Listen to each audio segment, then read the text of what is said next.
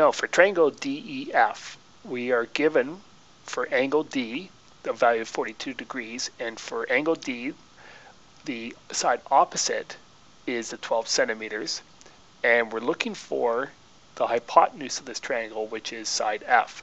So we're going to use the, so this is the hypotenuse. So we're going to look at the primary trig ratio. So we've got sine, which is opposite over hypotenuse, and we're going to use that one in order to determine the length of side F. So sine of angle D is equal to the opposite side divided by the hypotenuse.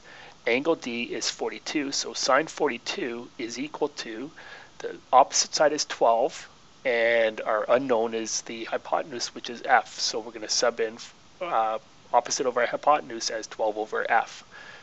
Now, this case where we have F on the bottom in the denominator of this this ratio, or this fraction. So what we're going to do is multiply everything by F in order to get rid of the denominator. So when we have F times 12 over F, that simplifies to be just 12. And so then we multiply both sides by F, so we end up with F times sine 42. We now have to I solve for F, so this is F times sine 42, so we're going to have to use the opposite operation. So we're going to divide both sides by sine 42. And so then side length F, or our hypotenuse, is going to be 12 divided by sine 42.